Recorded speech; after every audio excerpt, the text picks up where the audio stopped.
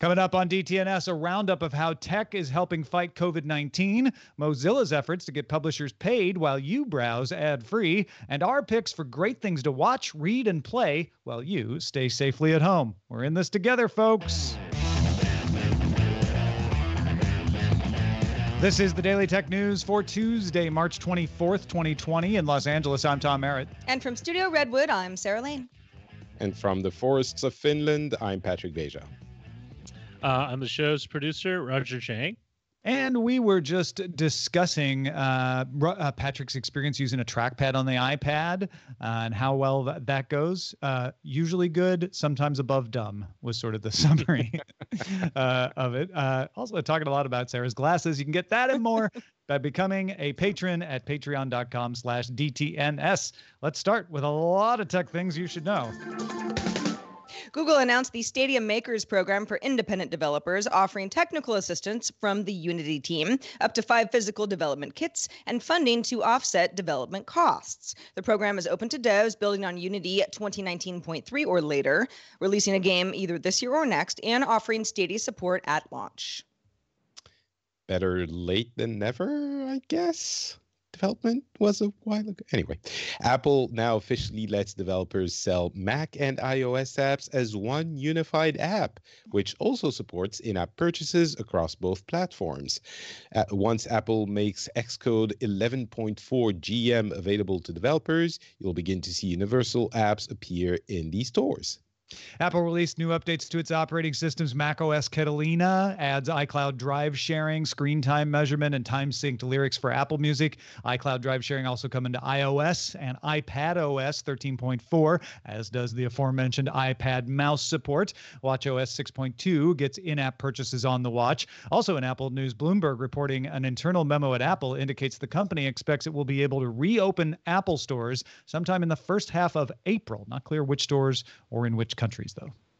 HP and Valve are working on a VR headset with collaboration from Microsoft, possibly based on last year's HP Reverb, and potentially built for Steam VR's ecosystem. The teaser for the new yet unnamed headset coincided with the launch of Half-Life Alyx. Excellent by all accounts, that game, by the way. Computex's 40th anniversary event, originally set for June 2 to 6 in Taipei, will be pushed back to September 28 to 30. Around 120,000 people attend Computex each year. So I guess that would be why they're delaying. A critical security flaw found in all supported versions of Windows, including Windows 10, is being exploited by attackers in the wild, and there's currently no patch. The vulnerability is in how Windows handles and renders fonts.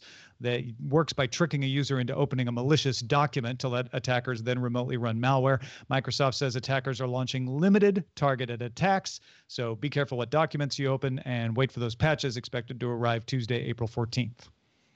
The Financial Times sources say that Facebook is in talks to buy a multi-billion-dollar stake in India's Reliance Jio. Google reportedly also had separate talks with Reliance Jio, and last year, Microsoft announced plans to partner with Jio to offer cloud computing to businesses. Facebook-owned WhatsApp already has 400 million users in the country, and Facebook is estimated to have more Indian users than any other single country.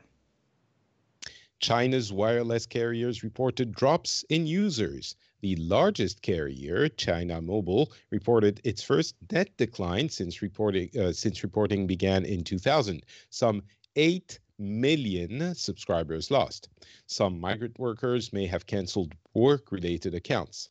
The percentage drop is still small compared to China's 1.4 billion subscribers for the top 3 carriers nationwide. And YouTube is extending its European policy to the rest of the world, offering up videos in standard def by default. You still have the option to switch it to high def if your internet connection supports it.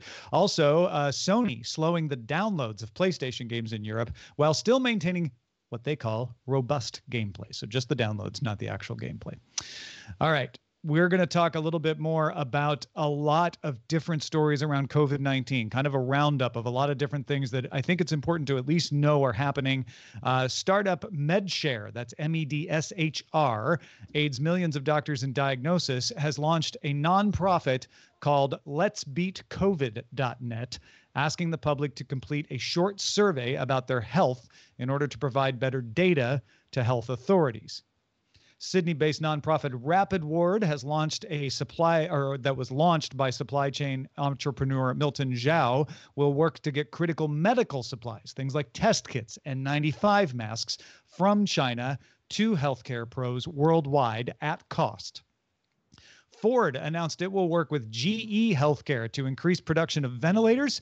GM announced a similar partnership Friday with Ventec. Tesla is also in talks with Medtronic. An open access neural network called COVIDNet shows promise at identifying signs of COVID-19 infection in X-rays. It's not production ready, but it is open for qualified individuals to help make it so. Mobile carriers in Italy, Germany, and Austria are sharing anonymous aggregated data with government and health authorities, map concentrations of people and movement in hot zones. The projects are compliant with the GDPR. Similar efforts underway in the UK and Poland as well. Dr. Eric Paraxlis of Harvard Medical wrote in TechCrunch of the importance of involving healthcare workers on the front lines in the development of any of these technology solutions, also building in privacy from the outset, focusing on consistent, automated, and standardized data collection, taking advantage of free metadata and tech capabilities, as well as pre-existing purpose-built tool sets. Dr. Paraxlis has experienced fighting Ebola outbreaks in West Africa and the DR Congo, so he's speaking from those experiences. Three more things. The European Space Agency put the ExoMars Trace Gas Orbiter, Mars Express Orbiter cluster, which orbits Earth, and the Solar Orbiter missions all on pause. The spacecrafts will power down and remain in stable orbits. This will let limited personnel who are in mission control focus on remaining missions. They're limiting the number of people who can be in mission control, and there's some things they just can't do from home. Strategy game Plague Inc., which has players try to infect the world with a pathogen, is adding a new mode, which requires players to stop the world from being infected by the pathogen. It's probably a good move. And Yelp is partnering with GoFundMe to add donate buttons to the profiles of businesses affected by shutdowns, restaurants, nail salons, etc. Yelp and GoFundMe have also created a $1 million fund to match some of those donations. So a lot going on just in our little section of the world as far as trying to help fight this disease. Listen, this might be too soon. It might be completely dumb, but hearing the story about the European Space Agency putting those two projects in rest mode, I started thinking, imagine what amazing science fiction will be written once all of this is done and something happens on that space orbiter. And it might be aliens, it might be, I don't know, amazing stories to be written. Yeah, indeed. I'm with you, man. Like, what happened while it was asleep? Did it dream? Were there things that happened that we didn't know? It's a better way for your brain to go than spiraling down a hole of despair. I'll give you that. I also, I think there's some really positive efforts going on here. There needs to be coordination. There needs to be organization of these efforts, but the more of these kinds of things like COVIDNet, that open access network, the more startups that are helping with the supply chain, and the more ways that doctors can have more tools available, I think it helps. Really, really enjoyed that article by Dr. Eric Paraxlis of Harvard Medical on TechCrunch. That is absolutely worth a read. Overall, I do think that it's, as you mentioned, very easy to spiral down, in a drain of despair.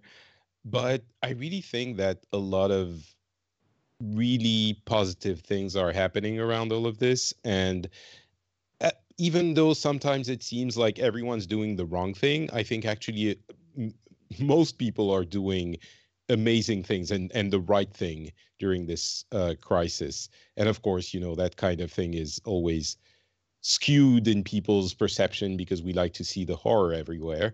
But I really think that things are going pretty well, all things considered, all over the world. Not perfect, but pretty well. Yeah, there's so much momentum in the medical industry and community to help as much as possible and think outside the box, so to speak. The idea of Yelp and GoFundMe is just one example also of, it's an industry but this is often restaurants and services that are just hit hard by not having foot traffic, not having people come and patronize your business. And it's funny, I have a bakery that's fairly near me. It's a small independent bakery. They make great bread, and I thought, gosh, I wonder how they're doing. I looked at their website. I'd never been there before because I've always just gone in when I'm driving by. And they have this whole thing where it's like you can order, a loaf of bread or something like that 48 hours ahead of time, and they're scrambling, and then they're going to deliver it to you. And it's a whole thing because they're trying to somehow stay in business, even though they can't have people in their bakery. And I thought to myself, I'm really glad I went to their website randomly because I wouldn't know that they were doing this or that this was an option necessarily. So something like Yelp, where you tend to go for, knowing that a lot of different restaurants and services are going to be there somewhere. To have something that's a little bit more standardized would be helpful for businesses who are in real trouble right now. All right, let's talk about Mozilla. They announced a wider release of their Firefox Better Web extension with Scroll in the US. The extension combines tracking protection with subscription ad-free browsing from Scroll. For $5 a month, Scroll lets you read sites like BuzzFeed News, Business Insider, Salon, Slate, and Vox without ads. Scroll keeps 30% of the money, and publishers get a share of the rest based on which sites users visit. Scroll says publishers are bringing in more money through Scroll than they would have with advertising. Firefox Better Web with Scroll has a 6 months special at $2.50. That's $2.50 or $2.50 if you speak normally a month. $2.50. Exactly. This is kind of like the Brave browser, except it's an extension and it's Firefox. Brave's kind of an all-in-one solution, but it's also partnered with big publishers right now. They say they're going to have an automated way for smaller publishers to sign up in the future. But another one of these attempts to supplement, they know people want to block ads. This is a way to try to make sure the publishers can still get paid while you aren't bothered by ads if you don't want to be. Yeah, I mean, I think that's why a lot of folks don't use ad blockers, because it's like, oh, well, I'm not supporting journalists and publications that I respect and have a lot of, I get a lot out of it. So this is yet another option. If publishers end up seeing more and more revenue from models like this, I wonder what, the advertising situation is going to look like in a year or two. But for now, $2.50 a month, for some people you say, who cares? Don't need it. I have other options. But I think it's low enough that it's a viable option, and it does sound like Scroll has pretty good traction so far. I would say that for publishers, if it is easy enough to implement, and I have no reason to believe that it wouldn't be, it seems like something that could be easy to put together, there's no downside to implementing it. Maybe some managing, but the ad revenue per person is very likely ridiculously low. So it wouldn't really, you get more money from some people. Cool. That's what Scroll's trying to say anyway. So yeah. Instagram announced a couple things. First, the company said it will expand its measures against misinformation with an educational alert from the World Health Organization at the top of search results, stickers that promote accurate information, downranking and removal of COVID-19 content based on evaluations by third-party fact checkers, and Instagram also announced co-watching. This is a new feature that lets you browse the app with friends over video chats while you're direct messaging each other. So if you're in a DM video chat, you can look at saved, liked, and suggested photos and videos with one another. Co-watching, man, its time has come. We were talking about this on Cord Killers on Monday. Yeah. Everybody kind of forced to have to try these things out, that in the past, the story we would have been like, but do people really want to do this? Well, right now, a lot more people want to do it than would otherwise. I have heard from several different people that they do live video chat, like going, quote unquote, out for drinks. Oh, yeah, like virtual cocktail hour kind of thing, happy hour. Yeah. I guess this is for the Instagram enthusiasts who are already chatting with each other on Instagram, and they probably naturally come up with like, oh, did you see this post, and want to show it to their friends. And if you're using the device to chat, it's harder to show it. So this is a way to build in the functionality that says now you can easily show them that thing you were talking about. Yeah, I mean, it's sort of the taking out the cumbersome part of copying and pasting a link.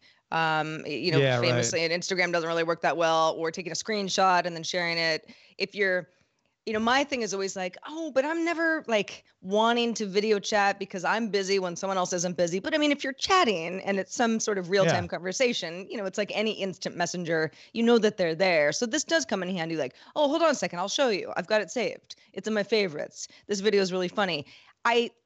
Tom and I were kind of laughing before the show. As usual, I'm like, yeah, I don't really spend a lot of time in my DMs. Somebody will message me every once in a while, or I'll message somebody. But I don't think that I'm probably the target audience for this, but many folks, and this is really before some of the other chatting options got started. I almost want to say not before Snapchat, but at one point it was like all the, the younger generation didn't want to talk on via SMS or in Facebook Messenger. It was all Instagram DMs. So I guess that's alive and well enough to want to roll out some new features. Yeah. As India heads into lockdown, Sarah. Vivo, Opportunity, and sorry, Patrick, yes? I just wanted to tell Sarah I sent her a DM on Instagram. Oh, thank you. I'm glad I interrupted Tom for that. No, it's important because otherwise Sarah wouldn't have seen it. So you're right. You need to tell her.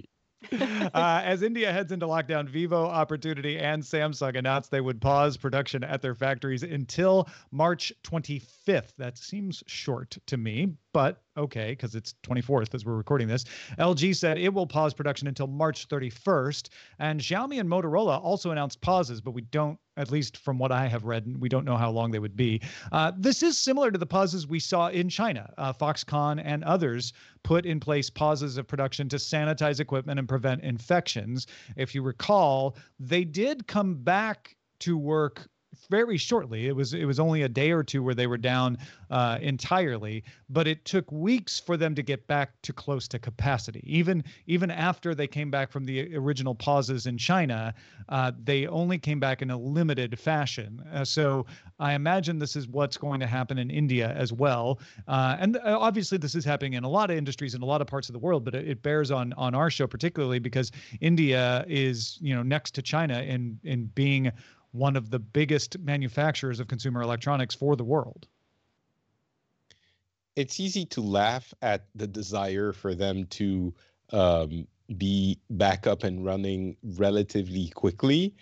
But I don't know if it's because, I could take the line that, well, it's the world economy, things have to run, it's important for everything else.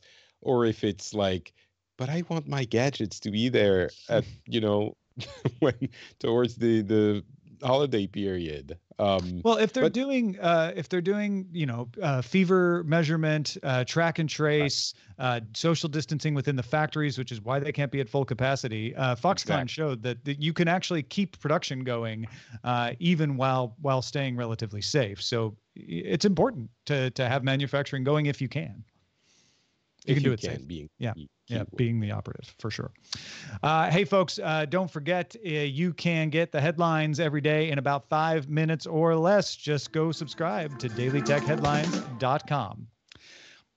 Stephen King has posted for free a reading of the chapter of his book, The Stand, that describes the spread of the fictional pandemic superflu in the story.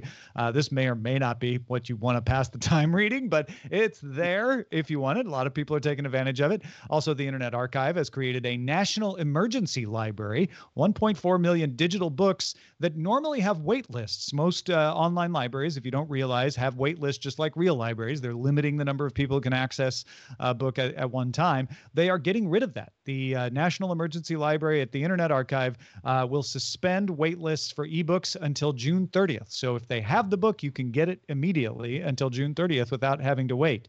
Patrick had the excellent idea of trying to turn our attention away from the headlines for a moment and talk about things that we're enjoying as we're all trying to stay safe and usually at home. So books, games, movies, TV shows. We're going to give you some of our picks, and maybe this will help you pass the time as well. Let's start with you, Patrick. What kind of picks do you have to pass along to folks?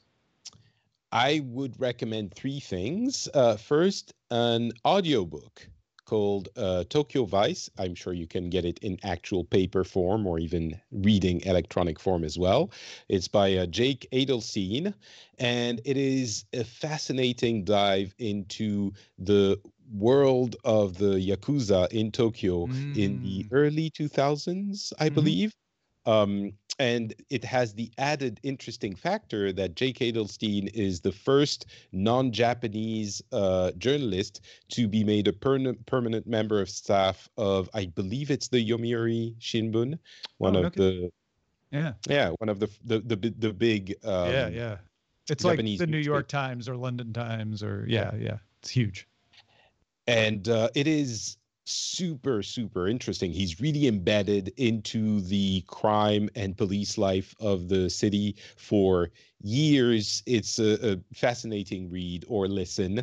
So I'd highly recommend it. It's also being turned into, I believe, a TV series. So you can say with confidence when it's released that the book was better. Yes. Thanks to Patrick. Thanks to me. I also would recommend a series, an animated series called The Dragon Prince on Netflix. I'm sure many of you know it, but now you might have kids that are stuck at home and not sure how to entertain them with something that's fun and quality and appropriate. And The Dragon Prince is really great. It is kind of a spiritual successor to Avatar. Some of the same people worked on both shows, Avatar and The Legend of Korra. The thing I really like about those shows is that they are complex, interesting, and accessible to younger audiences. I think it starts around 7, but also they are fun for adults as well. Not in a, oh, here's a joke that the kids won't get way. It's just genuinely an epic storyline that you can appreciate for the same reasons your kid appreciated, I think. So that's called The Dragon Prince. It's on Netflix. And I use my Apple TV, by the way, to watch that. I know many people rile against the remote on the Apple TV. I like it. I really like it. Oh, you're all crazy. Tom likes it. Patrick likes it. I don't know if Roger has much of an opinion, but I rail against the dreaded remote. You could get the Dragon Prince Prince couch on cushions right now. You could get the Dragon Prince on Netflix from a Roku or a Fire TV or something else. Absolutely. Yeah, so you don't have to suffer through the curse of the Apple TV remote. And then one last quick thing from you, Patrick. Yes. You know what? You don't have to choose one game. Just get a subscription to the Xbox Game Pass. It's going to cost you around $10, and you get access to hundreds of incredible games, including my favorite game of last year, Outer Wilds, which is a voyage. Just go, jump in, explore. You'll enjoy it, I hope. All right, Sarah, what about your picks? All right. So anybody who is a regular GDI listener might have heard me talk about a podcast called Everything is Alive. The URL is really easy, everythingisalive.com. But it's a podcast, so you can subscribe any way you want. I have a variety of podcast apps, and I always go back to the iOS podcast app because, I don't know, I'm lazy, and it ended up on my home screen at one point. Right.